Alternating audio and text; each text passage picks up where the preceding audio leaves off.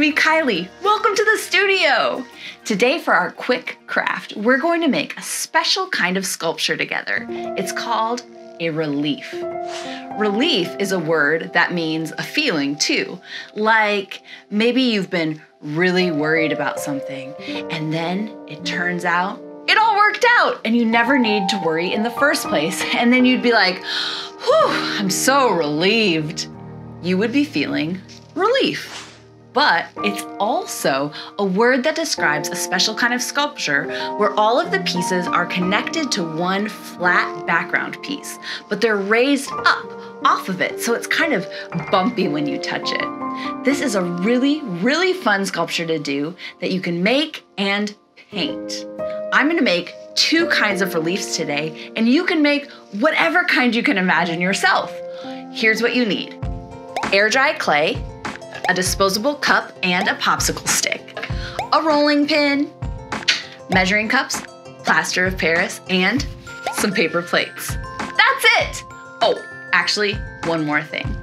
Something to use to make your relief with. I said I was gonna make 2 today.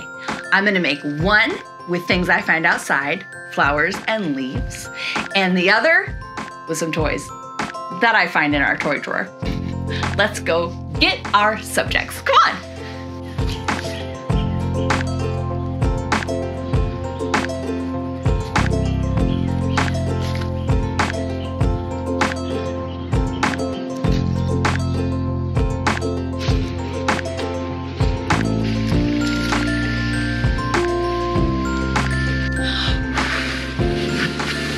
We found our flowers outside. Now it's time to find some toys inside. I'm taking you to a very special drawer. I wonder if you have one like this in your house. I call it the Tiny Toys Drawer, and it's where I put all of Dax's tiny toys that I don't really know where to put anywhere else. It's great for random toys, which is great for an art project. Let's check it out, see what we can find. Oh wow, yes. This is everything we could ever need. You know what this reminds me of? It reminds me of one of those I Spy books where you have to find certain things in a picture that's like a big mess. Oh, good idea. Okay, can you find a blue basketball? Oh, you're good. Can you find a green whistle? This one's pretty tough. Oh, here it is. How about a boy in a green hat? Hi, I'm right here. Thanks for finding me. Can you find a yellow triangle? Here's one. Let's keep this aside for our sculpture. I found some amazing things to make my relief with. One is this really cool flower and its leaves. And the second, a bunch of random but really fun toys. The first thing you're gonna do is take off a piece of your air dry clay. Then you're going to roll it out onto your paper plate. Next, you're gonna take the object that you're making your relief with and arrange it onto your clay.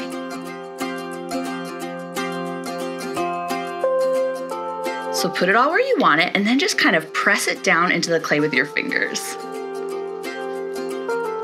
Then use your roller to flatten it right into the clay.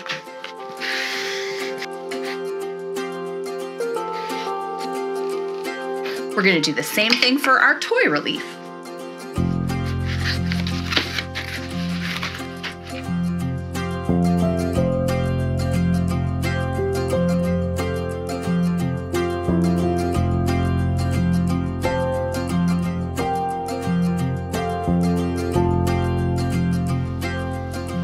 Now we're gonna take them out of the clay, and that will leave behind a perfect mold for our relief.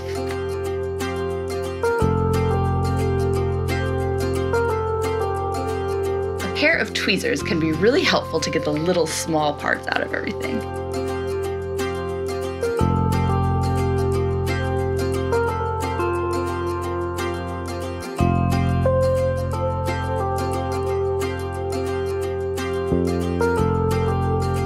These look incredible.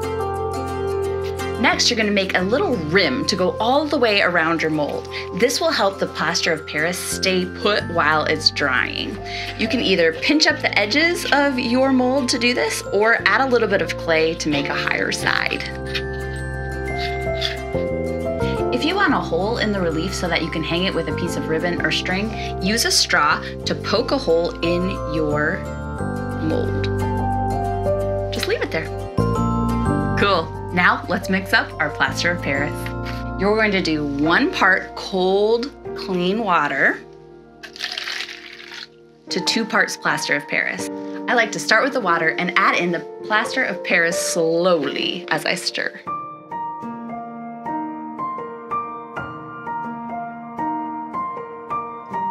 The plaster of Paris is ready. Our molds are ready. I'm ready. Are you ready? Let's do this. Just pour the plaster of Paris right into your mold.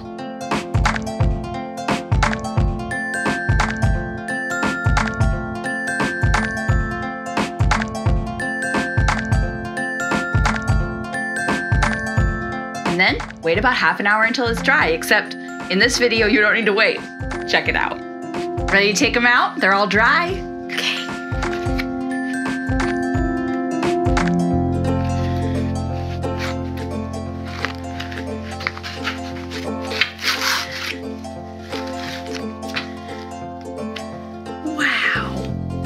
Look! I see the domino and the triangle. The bunny's ear got a little messed up, but I still think he's cute. There's the pirate treasure and the die, and the chess piece, and the putter. Cool. Let's look at our flower. Oh, wow. Look at that. That is so beautiful. If you want to, you can clean up the edges with a scissor just by trimming carefully, or letting a grown-up help you some of this extra off. These look pretty amazing as they are, but I do think I'm gonna paint them a little bit.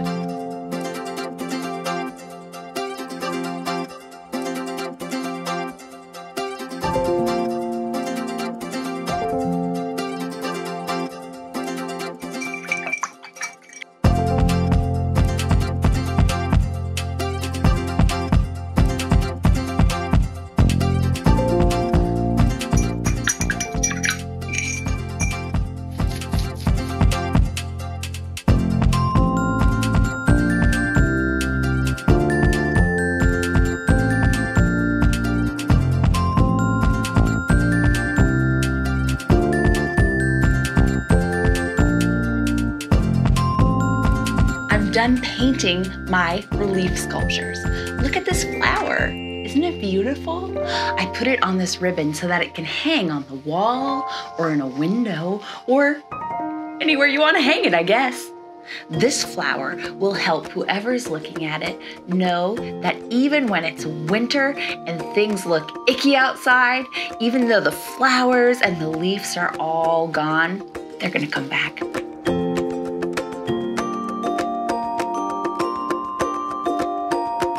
I'm gonna send it to one of my friends who's having kind of a hard time. Right now, their life looks really wintry. But every time they see this, I'm gonna tell them that it's a reminder that beautiful things are coming again. Spring, summer, flowers, they're on their way.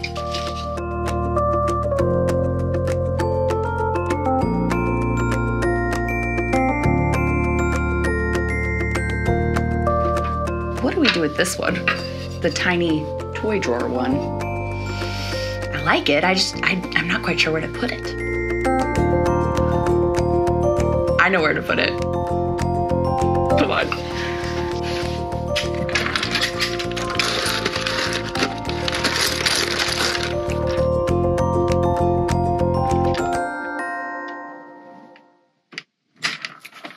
It was so fun making these relief sculptures with you today. I hope that you use this amazing and easy way to make art for all sorts of different things. Maybe you love flowers and leaves. Maybe you have a friend who needs a reminder that beauty is always around us. Maybe you need that reminder. This would be a great art project for you.